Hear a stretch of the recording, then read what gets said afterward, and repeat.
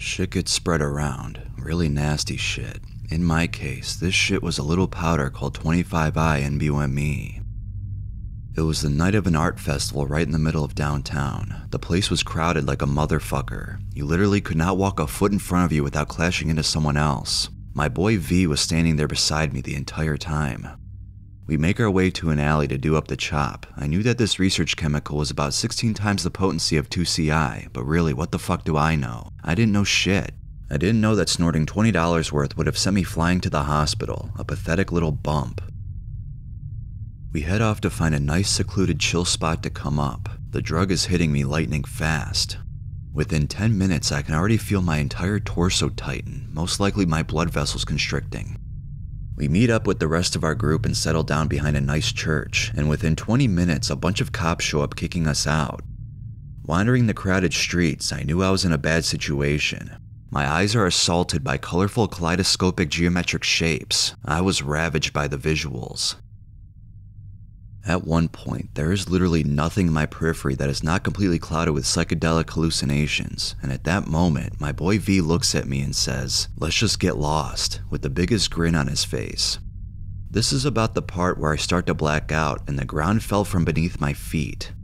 I try to keep a close eye on V to make sure I didn't lose him. Oh shit, I think I just lost him. Wandering around in an intoxicated daze, I black out completely. On that night, the small part of my mind that was barely hanging on to reality only caught a few flashes of red and blue lights and a few vague faces here and there. I distinctly remember my friend Jay looking into my face, yelling at me, trying to tell me something. I was so fucked up, a friend had to call an ambulance, and in just a few confusing split seconds, I wake up in a hospital. The trip, aka what was going on inside my head during the blackout. I was in hell, not hell in the traditional fire and brimstone sense of the word. No steaming hot lakes of sulfur, no pain, no torture, nothing. But that was it. The feeling of being in hell was literally nothing. I was trapped in this hole I couldn't crawl out of. Every time I tried to escape, I just sank deeper and deeper. I could not sense anything other than complete and utter blackness. Any sign of life or existence would have been Disneyland compared to this, but there was no life, not even a rock or a single blade of grass, just nothing. I'd gladly shake hands with the devil rather than be in this state. A tiny fraction of my consciousness was still aware, however, still alive to witness my imprisonment. As I am painfully shoved further and further into the abyss, I begin to hear a very high-pitched scream. At first, I disregard it as nothing. Like a shadow, it creeps up on me. It gets louder and louder and deeper and deeper. When I try to focus on it, my head feels as if it's being rocketed into a concrete floor face first by some unknown force, a force whose sole purpose is to inflict pain. The imagery of me falling into the ground plays over and over again in my vague imagination, but the screaming just becomes more and more intense. I'm reminded of nails screeching across a chalkboard, the clashing of metal and glass in a high-speed car collision. This sensation overwhelms me, and it soon crams my every orifice with discomfort. The bashing has now become a constant pain, replaying the image of myself falling into the concrete, each time faster and louder, and 1,000 times more powerful. The intensity continues to rise, and the quagmire of stimuli slowly materializes into a chaotic fuckfest of naked and violent imagery. I can feel in my head a graphic image of bloodiness and brutality, but somehow I still cannot make out anything as a recognizable image. As if in a flash, everything, all this fucked up shit I'm taking in, boils down and manifests into one question. I feel the presence of a nurse-like figure looking at me. She asks, "What is that?" To which I heard the response, "Not really much of anything." I die. I pass on into the great beyond. A hook plunges through my body and yanks me out of that deep, depressing hole. I am hauled out with an indescribably furious power. A carpet, made with magnificently elaborate embroidery, has been yanked straight from underneath my feet. I see a desolate wasteland and a tiny speck of life. A tiny speck of my own consciousness is squeezed and churned out of the world in a ruthless manner. I pulled back thousands of kilometers and bear witness to the vastness of the earth. I pulled back millions of light years and bear witness to the vastness of the solar system. I'm pulled back millions of light years more and bear witness to the vastness of the galaxy and the billions of solar systems contained within it. I'm pulled back an astronomical distance and bear witness to the vastness of the universe and the billions of galaxies that are contained within it. I'm yanked out even further only to be exposed to the sight of the billions of universes that constitute something I can only guess would be the multiverse. As I give in to astonishment one last time, I become dumbfounded as I'm dragged back, only to look upon the incomprehensible vastness of the clusters of these bubble-like shapes that contain within each one of them a multiverse. In a seemingly effortless process, the bubbles change and manifest into cells. These mutated multiverse cell bubbles start to come together. They group more and more until they have manifested my entire body. I understand the answer. I understand what not really much of anything truly means. And as I gain this knowledge, this transcendent piece of wisdom, everything explodes into a bright white light. I open my eyes for the first time and see the most beautiful rays of white sunlight shine on my face. I listen and hear the most profoundly beautiful music as if it was the first time I had ever listened to anything. I felt as if I was being held and stroked by an angel, my muse, as if she was the most nurturing and gentle woman in the world, whispering in my ear, "Relax, something has happened. You are in a place of healing. Everything is going to be all right." I can feel her gentle hand caress my heart. As I become more aware of my surroundings, my body shifts back and forth between my physical body and the billions of bubble-like cells. I can feel her stroke, her affectionate love engorge each and every one of those cells, and then I take my first breath. I inhale life. But it is not just my lungs, it is also my arms, my legs, and every single cell in my body that takes a breath for the first time. I feel the essence of pure energy and life and oxygen flowing through each and every one of my cells. I feel like I'm absorbing stimuli as if each and every one of those cells had an individual consciousness, and I was collectively interpreting all of them. I am born a second time as if I had never been born before. Now here's where it gets really fucked up. At the same time all of this is happening, literally in the exact same time frame, an idea formulates in the back of my mind, a dead, rotting rat carcass. A potent odor is steaming off of its body. The skin has begun to decompose. Its insides are completely mutilated as if it was trapped in an airplane turbine. The idea and image of the creature becomes increasingly visceral. It almost feels as if this grotesque pile of waste is coming for me, as if it is a part of me. The hook lodges itself into my mind and yanks. As I'm flying upwards, I feel the rat carcass brutally rip off the back of my mind. Time freezes, a part of my consciousness floats above my head and rises only a couple inches. I look down at my body, and then my face. What I saw when turned around, I will never forget. I looked at my face and recognized it as my own. It was placed, however, adjacent to the rat's face. There they stood, side by side. They seamlessly morphed together until half of my face was my own and the other half was the rat's. There was no definitive line separating where my face ended and the rat's began. I was revealed to myself what I truly was. Not really much of anything. Walking out of that hospital, I'd never felt so vulnerable in my entire life.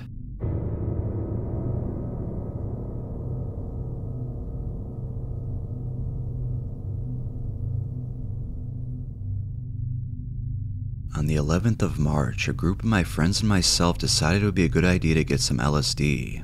Unfortunately, however, we could not get hold of any, so we got 25I NBOMe. We got it in a nasal spray bottle and about 5 or 6 of us took a couple hits each.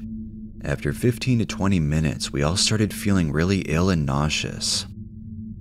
I would like to say here that I have no recollection of what happened. Everything that I have typed out has been told to me by doctors, friends, paramedics, and people who saw the incident.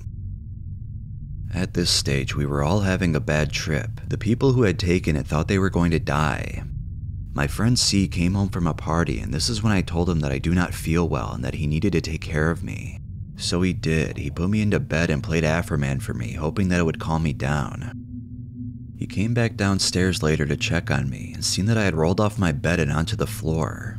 When he tried to help me onto the bed, I got violent. Apparently I was charging to get out of the door. I must mention here that I'm 110 to 120 kilograms and C would be half of that, and he was the only one trying to keep me back in. I would do something aggressive, apologize for it, and then do something aggressive again. This cycle repeated for a while. Eventually they got me back into bed and I fell asleep. I was snoring really loud.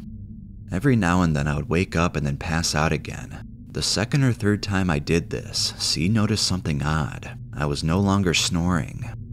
He entered my room and I had stopped breathing, completely gone blue in the face, and then a few moments later started having seizures. At this moment, the ambulance was called.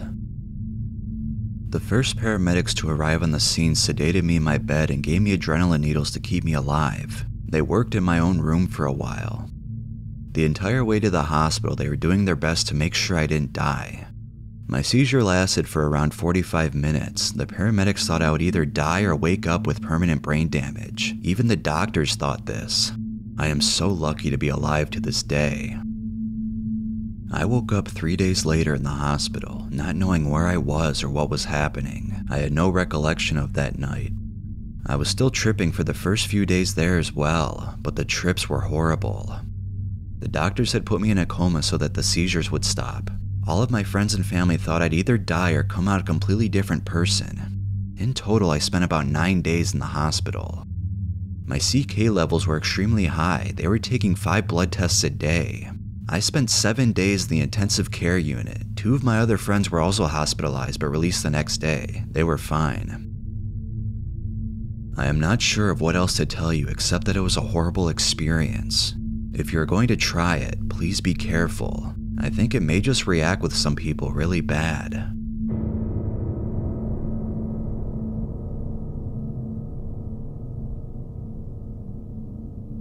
If you are enjoying these stories so far, please be sure to give this video a like and subscribe if you're new. I upload videos at least 3 times a week now with also a full-time job, so I would be uploading more if I didn't have that. But, yes. So if you like the dark and disturbing nature of drugs, please subscribe. And if you already are, thank you so much and I love you. Anyways, let's get to the next story.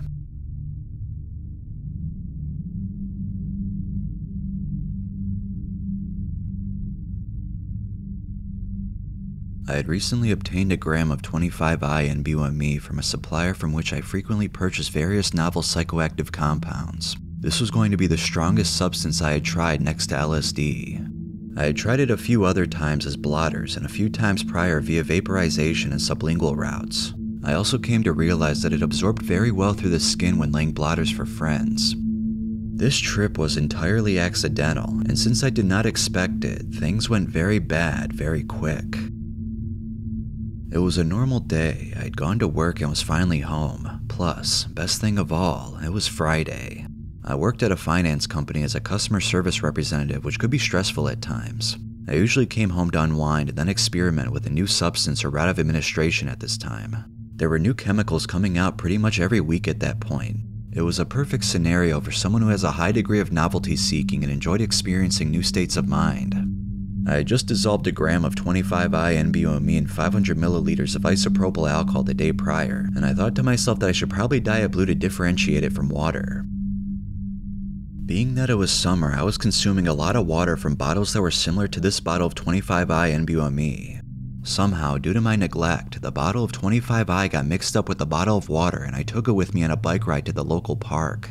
I met up with some friends and we began to unwind and play hacky sack. A few of us went into the woods to smoke some cannabis.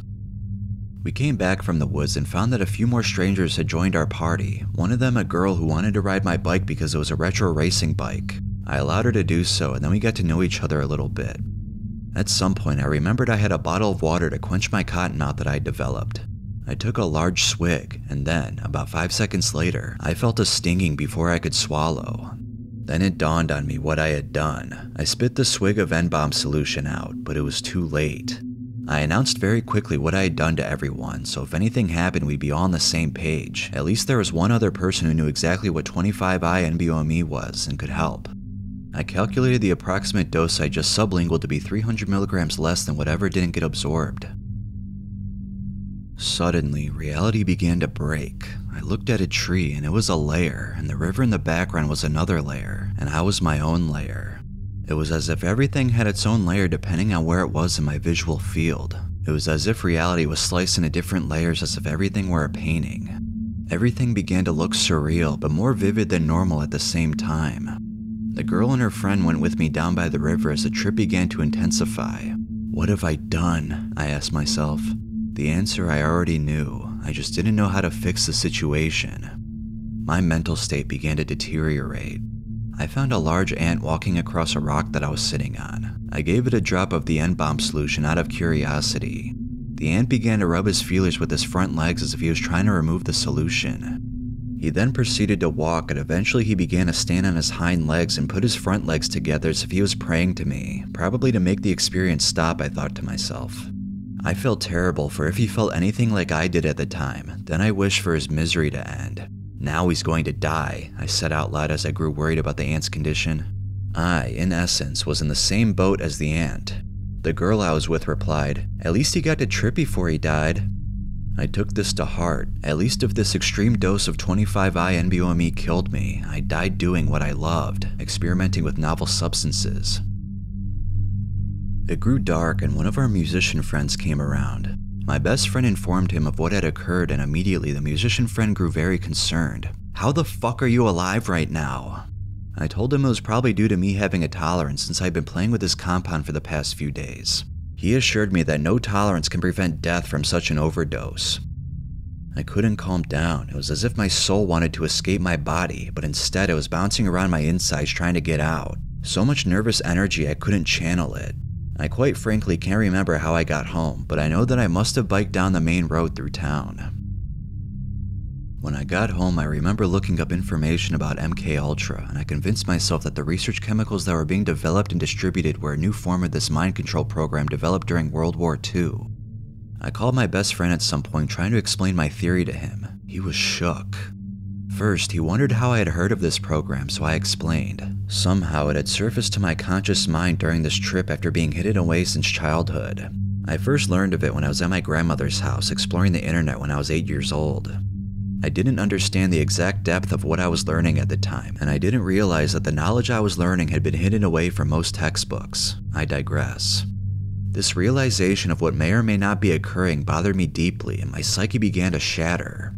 I was further bothered by the fact that it was year 2012 and many social transformations were occurring. Protests were going on across the country, and every day we were hearing about the Mayans having predicted the end of the world. There was also the fact that Anonymous had been hacking into countless websites and databases. As those who lived through this period remember, no one was safe. As my situation progressed and I became increasingly paranoid, the weekend came to an end and I had to return to work that Monday. Upon my return to work, I recall having many instances in which I told the customers the government was spying on them. I'm sure my supervisors were very concerned about my mental state. Psychosis had seemed to creep in at this point. This was beyond tripping. Eventually, I filed for FMLA and sought treatment at a psychiatric hospital that also specialized in drug dependency treatment. I remember having to explain what 25I NBOMe was to the guy doing my intake. He was utterly confused because no one had heard of this drug. While there, I was given antipsychotics and SSRIs to reduce the impact of the drug, Prozac and Zyprexa. After 2 weeks of treatment, I was capable of explaining to the psychiatrist responsible for my care what my plan was once I left. He allowed me to go home as long as I continued to take my meds and seek treatment. After coming home, I quit my job without any good reason and began to work in a dirty warehouse. This is something that I regret to this day. I allowed 25I NBOMe to sidetrack my entire career. Things would never be the same. When all my friends asked what happened, I often gave them the explanation. I tripped for 40 days and 40 nights. They were somewhat shocked by my response being such, but it's the response that felt most natural to me. I really had tripped for 40 days and 40 nights. When I looked at the calendar and tallied the days and nights, it was 40 of each. The fact that 40 days and 40 nights may remind you of the story of the flood that Noah survived in the Christian Bible is no surprise. This is what most people were reminded of when I told my tale. I, after having time to reflect, have somewhat amazed myself that this is really how long the trip lasted. Being someone not of religious background, I did not give second thought to telling people that I tripped for this amount of time. Again, this explanation just rolled off my tongue and held true. I actually came to learn that the number 40, according to many scholars, is representative of a time of testing or judgment by God. After coming to my senses, I became extremely fascinated by the experience and was much more open to religions in general. There had to be something to them if what I experienced just happened to me. Maybe a higher power was testing me, or maybe it was just the drugs activating the same part of the brain involved in religious experience. All in all, what I took from this experience is that one should always put safety first and dye solutions blue before storing them. Also, I came to believe that there's definitely something more to the Bible and religions than meets the eye. I also discovered that my physiology is quite different than most people's, seeing as I miraculously survived this ordeal with minimal negative effects, while others have died after having consumed much less. My friends still are amazed to this day that I'm still alive, despite the fact that I am known by the closest people in my circle to have regularly taken heroic doses of many types of drugs with less effect than most. None of them expected me to come out of this relatively unfazed. Me taking upwards of 25 milligram doses of 25I NBOMe was not unusual, and I have done this multiple times on purpose. But this dose was an entire order of magnitude outside of my above average doses. I urge anyone reading to please be careful with such potent compounds. I also apologize because I feel I contributed to this substance becoming illegal the following year.